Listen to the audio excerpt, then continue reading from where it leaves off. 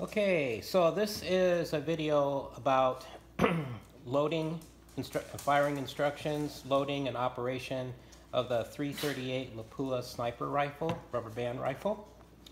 And this is it here, a little bit about it. It has adjustable bipod legs. So just undo this wing nut right here. Loosen that wing nut up. And then tighten her back up.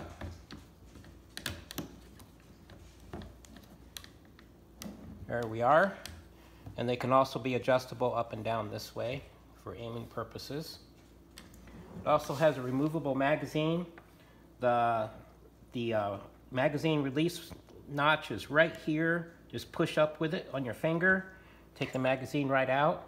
To put it back in, start with a forward in first and then snap it in like that.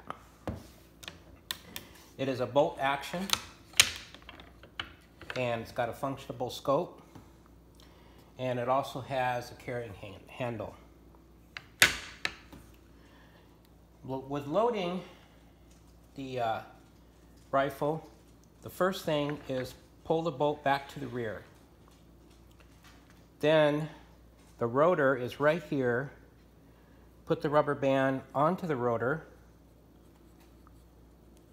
The first rubber band that you put on is a little bit tricky to get on.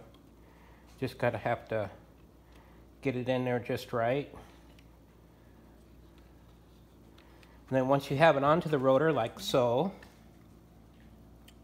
then you can stretch the rubber band out all the way to the sight, and it goes right onto the sight. This takes a size 125 rubber band, size 125.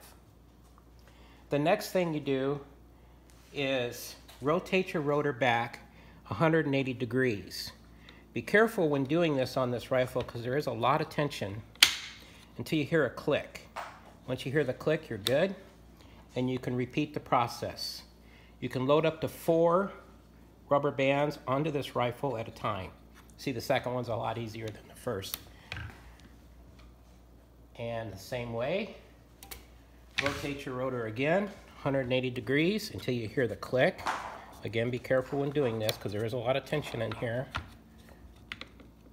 There's the click. Your third rubber band, same way, right on there. Stretch her out to there. Rotate your rotor.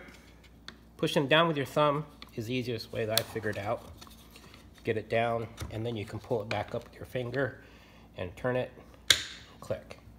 Now the last and final rubber band, the 4th rubber band that you put on, you put it on the same way.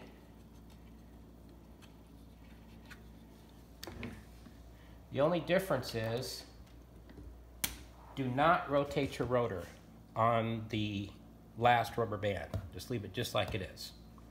Put your bolt forward, lock her down, and it's ready to fire. So you fire, and then work your bolt. That advances the next rubber band to be fired.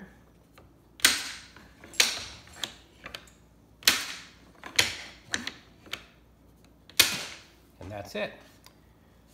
Thank you.